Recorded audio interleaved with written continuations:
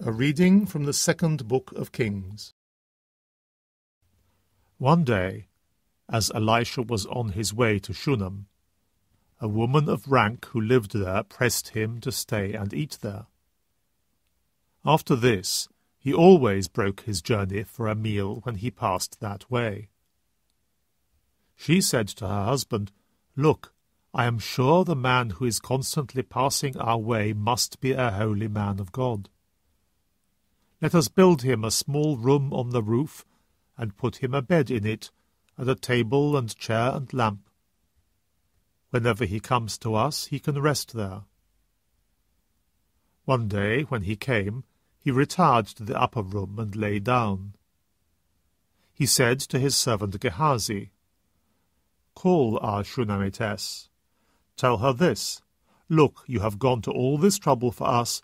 What can we do for you? Is there anything you would like said for you to the king or to the commander of the army?'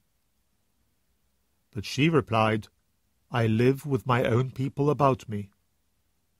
'What can be done for her then?' he asked.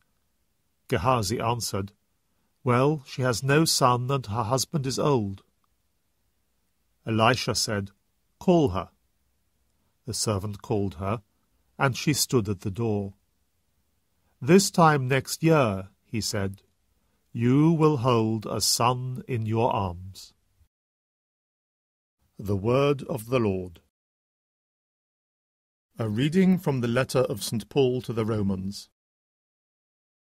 When we were baptized in Christ Jesus, we were baptized in his death.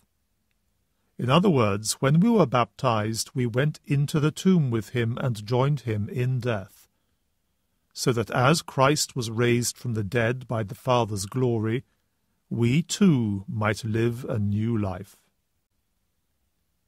But we believe that having died with Christ, we shall return to life with him. Christ, as we know, having been raised from the dead, will never die again. Death has no power over him any more. When he died once for all to sin. So his life now is life with God.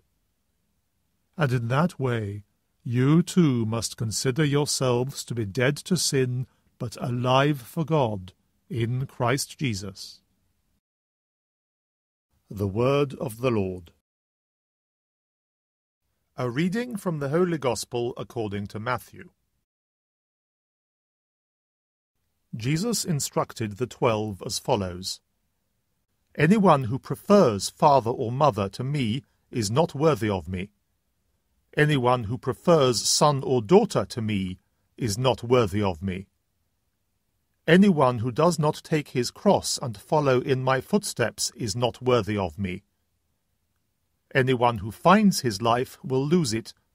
Anyone who loses his life for my sake will find it. Anyone who welcomes you welcomes me, and those who welcome me welcome the one who has sent me. Anyone who welcomes a prophet will have a prophet's reward, and anyone who welcomes a holy man will have a holy man's reward. If anyone gives so much as a cup of cold water to one of these little ones because he is a disciple, then I tell you solemnly, he will most certainly not lose his reward." The Gospel of the Lord.